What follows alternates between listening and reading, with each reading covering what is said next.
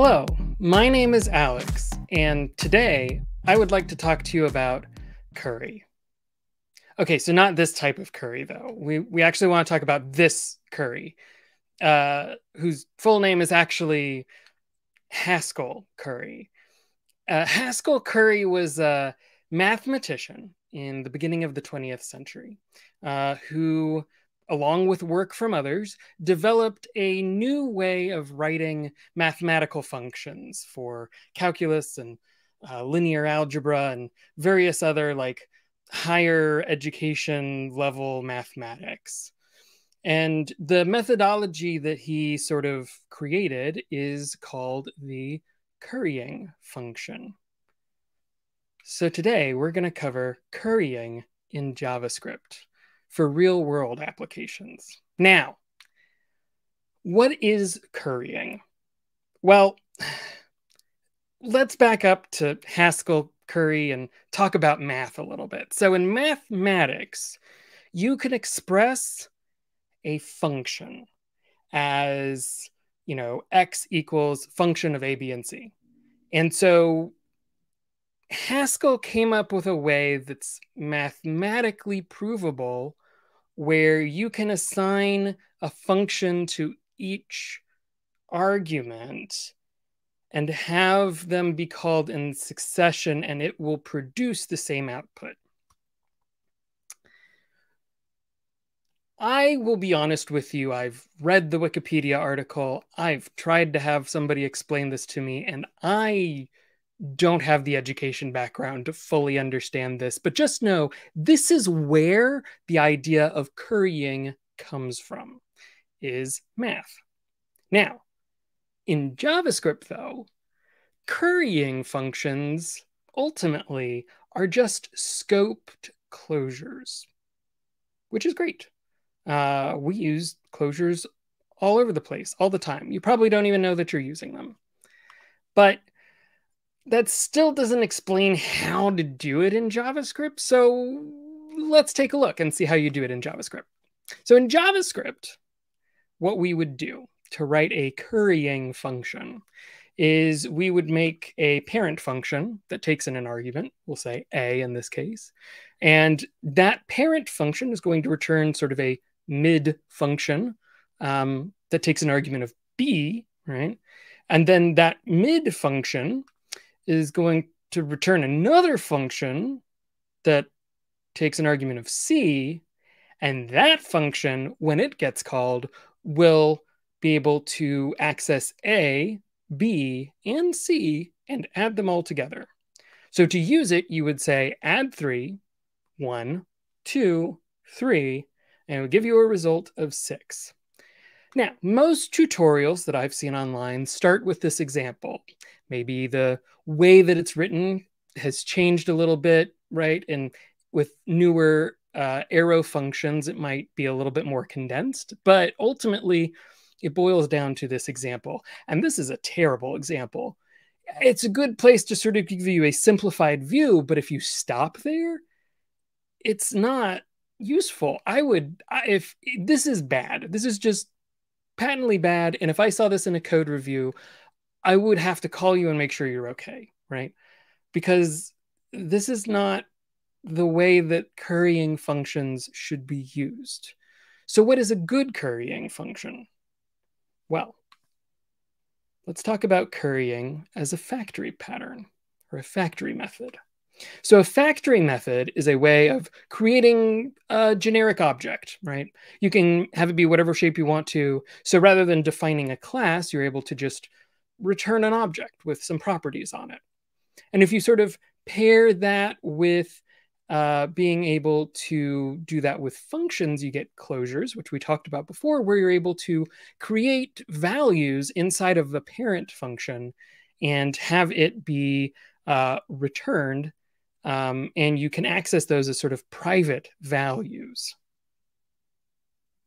So what does this have to do with currying? Well, let's take a look. This is an example of a real currying function that you might find in a code base. We're going to make an authenticated fetch handler for specific APIs. So what does this do? Because this is very, very verbose, and there's a lot of code in here. Let's break it down.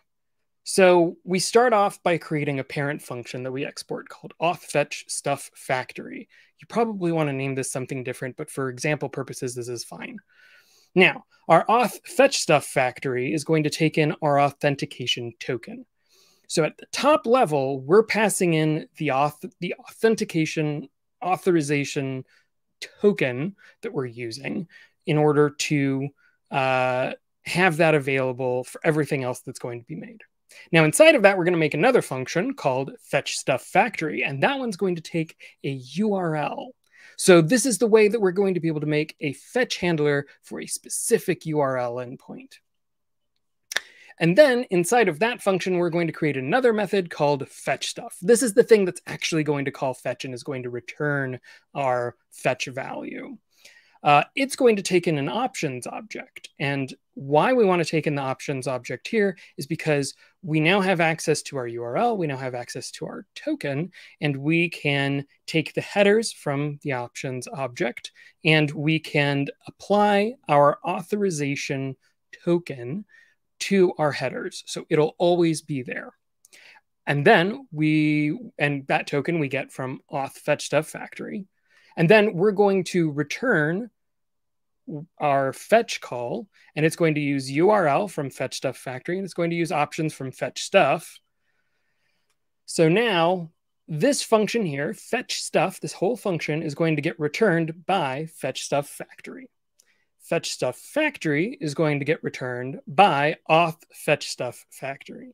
So we have a function that will return a function, which will return a function, which will call fetch. Great. So that is our whole example. Now, at this point, your eyes have glazed over. You are not paying attention anymore. You are just reeling, trying to take in everything that I've just said. That's okay. Take a deep breath. Let's actually use this in practice. We've seen the implementation, so let's actually see how we go about using this, because that's the important part. So let's talk about currying as a factory and actually using it in practice. What we're going to do is that we're going to import our function authFetchStuffFactory, right, that we just made. I just talked you through it. We're going to have a token, which is our very secret token. We have an endpoint that we want to connect to that requires authorization. And then we're going to call authFetchStuffFactory. We're going to provide the token. We're going to provide the endpoint. And then we can call it, and it'll do a fetch call. And there you go. That's your example. This is also a very bad example. And the reason why this is a very bad example is because it's exactly the same example as I did before, only now we're making a fetch call instead of adding things together. This does not explain how to use it. So let's actually use it in a real way. So this is going to be our fetch file. From this file, we're going to export API handlers, where you can call a specific API endpoint that you want. So we're going to get our authFetchStuffFactory, and we're going to get a new function that I imagine exists, is called getToken, that will come from your auth provider. Maybe that's Google, maybe that's Auth0, maybe it's Supabase, I don't know. But it'll be a function, it'll return a string that is the current authorization token. Then we're going to make our authFetchFactory that will have our token available to it. And then we're going to export all of the APIs that we want to be able to call. So in this case, I want fetch users to be able to get API/users, and fetch reports to be able to get API/reports. And that is our whole authFetch file. To use this properly now in our component or JavaScript or whatever you have, we can now import fetch users from authFetch and just fetch users. So now we've made something that is reusable and it does one specific thing, but it has all of this information previously handed to it. And this is a good example. This is a great example. So currying functions. You shouldn't use them for everything because they're only needed in a specific use case. but you should use them when you want to be able to reuse some code. You don't need to chain function calls all over the place, but if you need to create a repeatable handler for something, this is a great way of doing it. And the last fact that I didn't really cover before, but I feel like it's very important, is to remember that it's only a currying function if it's from the currying region of mathematics. Otherwise, it's just a spicy closure. I'm Alex Riviere. Thank you for watching.